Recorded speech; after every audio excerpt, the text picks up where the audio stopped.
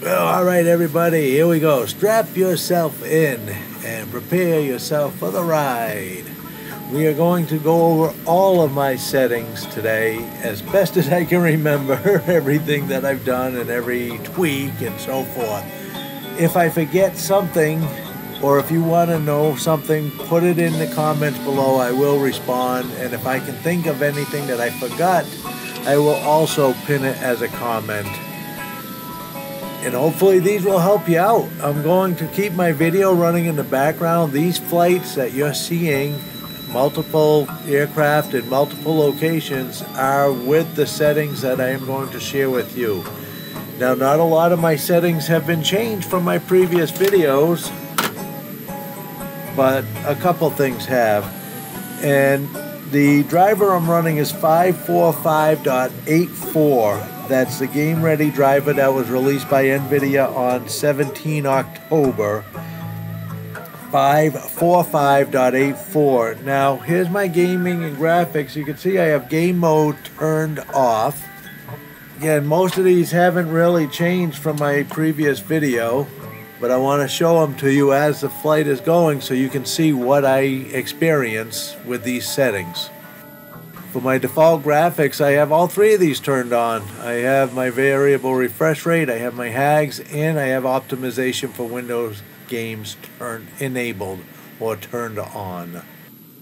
Now, my system is this is just showing that I have high performance for Flight Simulator, which most people do. And there is a registry video out there so that you don't have to put it in high performance manually, but you can do it permanently with a registry. And I will have a link to any of the tutorials or videos that I followed will be in my description below. And so there is definitely one that I had followed on making that a registry change so that I don't have to put it in high mode whenever I want to play the game or the sim.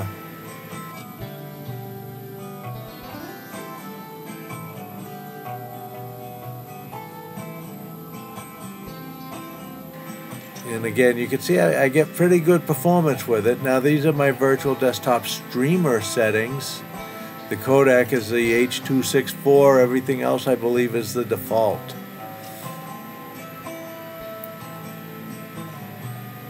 Oh, and the audio streaming, I think I changed the VR and headset, but that really doesn't have any bearing on the performance.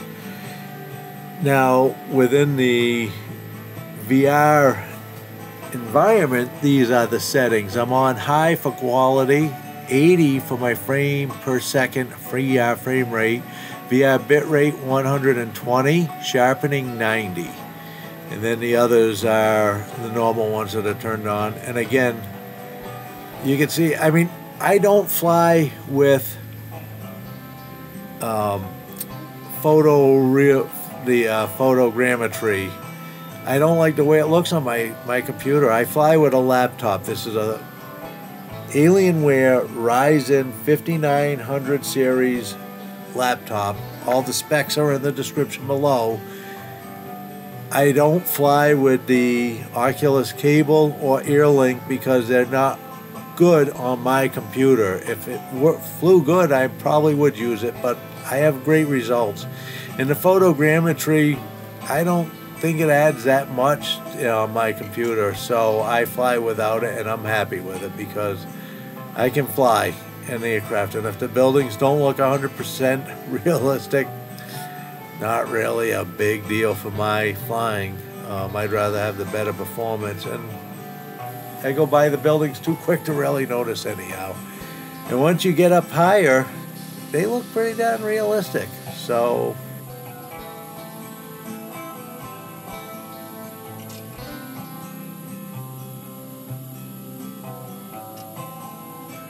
these are the settings that work well on my system with the specs below with the Quest 2 headset.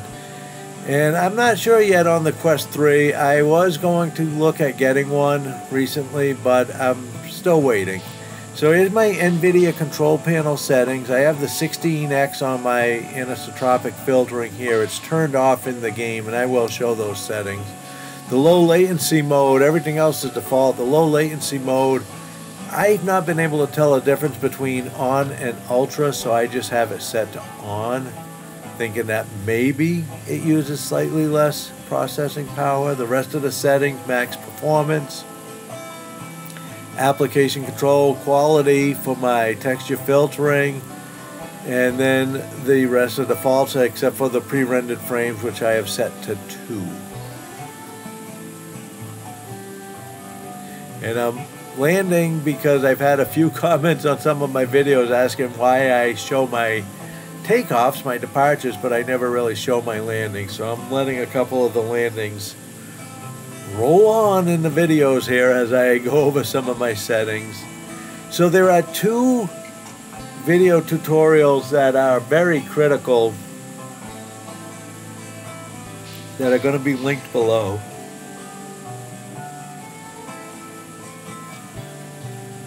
Those 2 videos have to do with installing a de-bloated driver. Now, I do still use the Intelligent Standby List Cleaner. Video link will be in the description. Very worthwhile to run that, I think, in the background if you have a lot of things on your system, which I really don't, but I still find it useful. Yeah, so the video links that I'm going to have down below will show how to download and create a de-bloated driver, how to uninstall a driver properly in safe mode, and then how to install that de-bloated driver. So different location now, new aircraft, fun aircraft, love this aircraft. But again, I just wanted to show some performance flying under different conditions for you, all with the same settings. Some with cloud, some without, some with wind, some without. Not gonna bother doing rain or snow or anything, but hopefully you'll get the idea. And again, if I forget any of the settings that you think I should have included, or if there's anything else, comment. I'll be glad to put it down below. And if you have something that you think would make my settings better, please share it. I'll try it out. That's for sure. The whole goal is to make this as good as we can for everybody that loves to fly, right? And since I've been flying Microsoft Flight Sim now for close to 40 years, I'd say I enjoy it. So here's, like I said, the links, well, the screens to show you the 2 flight videos to check out. I must be getting tired because I'm getting all tongue-tied.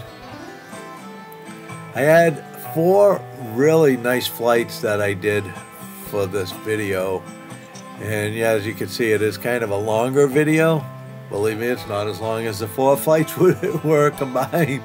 This would be quite a long video if that was the case, because I flew all 4 flights. I would say each of them was very close to half an hour to 40 minutes.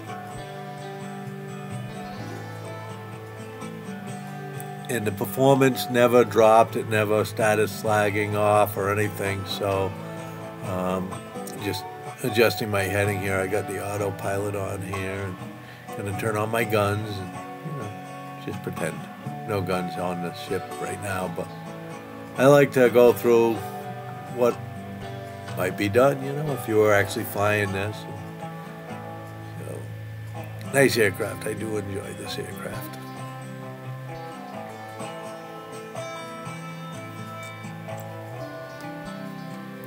So the settings are spread out over this video, so you got to kind of watch a little bit.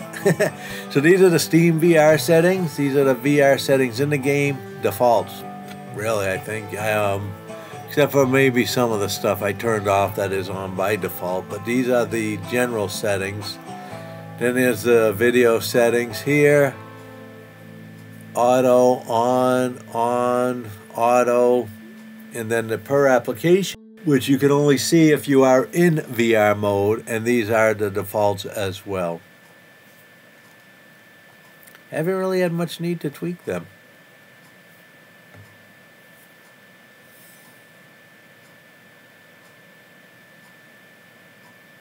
Alright, so here are my in-game settings. Now I'm showing the PC settings here because there are a couple of things in here that do affect the game, the VR settings. But mostly I just wanted to show I do fly under the DirectX 12 beta. performance drops way down for me if I go DirectX 11. So we're in Nvidia DLSS, we're in auto mode, we have depth on, we have on and boost, and then we have custom for global rendering. And the settings you can see here. Now, things like trees, buildings, and so forth, I change those. If I'm flying in the city, I might turn the buildings up. If I'm out in the mountains, I crank the trees up.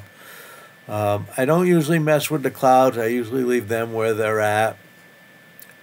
But if I crank a lot of clouds up, I might turn it down because a lot of clouds really takes away. And like I said, I don't do photogrammetry. I will turn on live weather and multiplayer occasionally, but for the most part, I do not. And this is my user config file, which shows the post-process settings. Because usually if you followed any video out there for changing your user config, it's going to be usually that section. And again, here's another landing for you.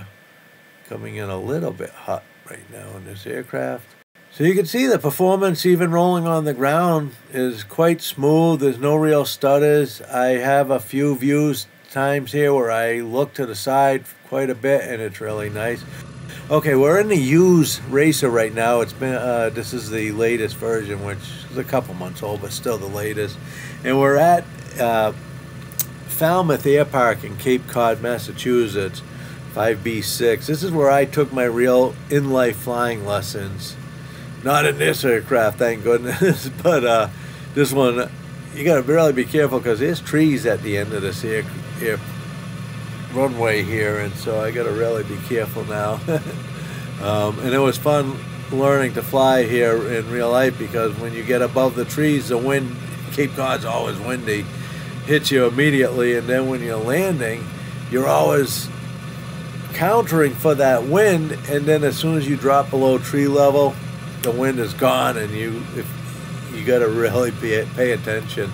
It was a fun place to learn to fly, that's for sure. I got to fly around here, flew over to Martha's Vineyard, Nantucket, flew over, did a lot of my touch and goes at New Bedford, which was a lot of fun. But yeah, I mean, okay, so I don't have photogrammetry on right now.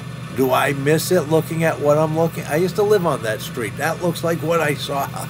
You know, I flew this in real life, and that is a street that I actually lived on. And yeah, I don't miss photogrammetry. I really don't. Maybe you do like it. Maybe your computer can handle it. My RTX 3070 laptop doesn't. Not that well. It makes everything look blobby, and I don't like that.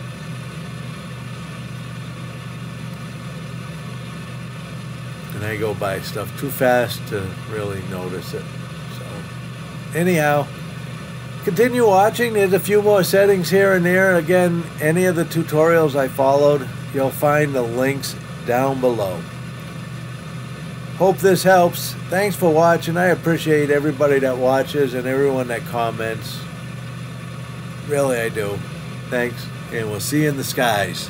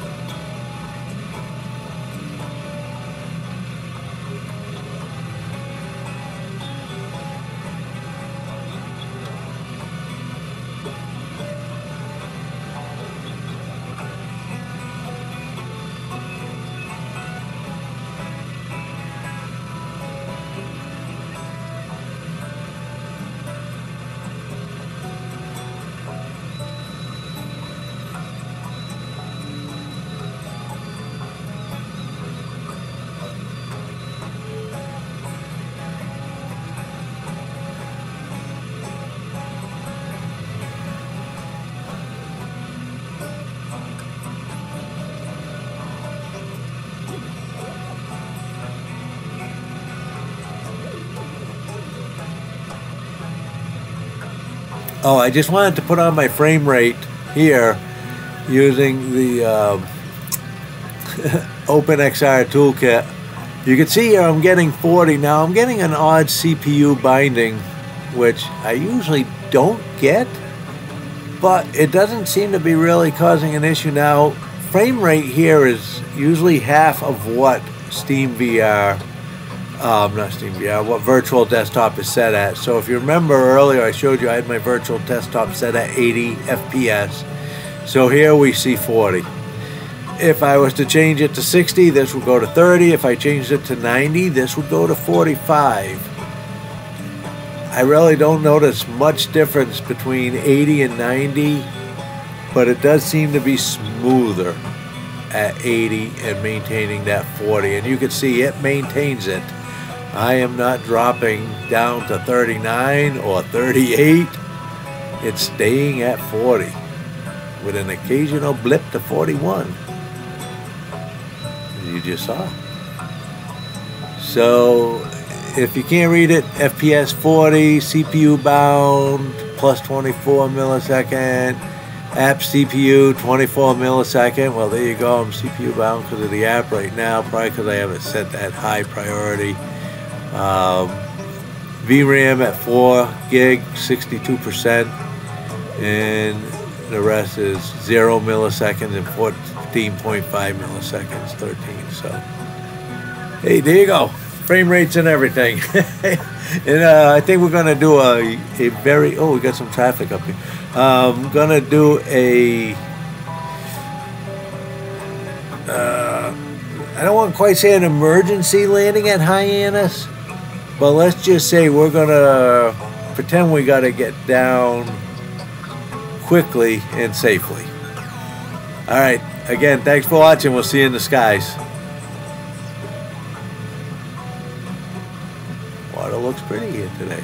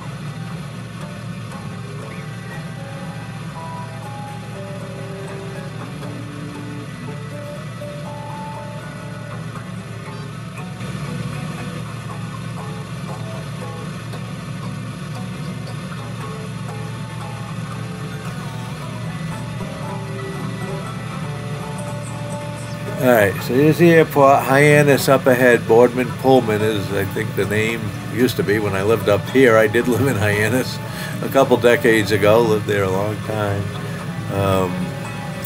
KHYA is the designation of this airport. And I didn't even bother to check in to see if I'm landing the right way, but yeah, it looks like it. To the wind, so we did good. Ooh, a little bouncy, but I don't want to nose over. All right, thanks for watching again.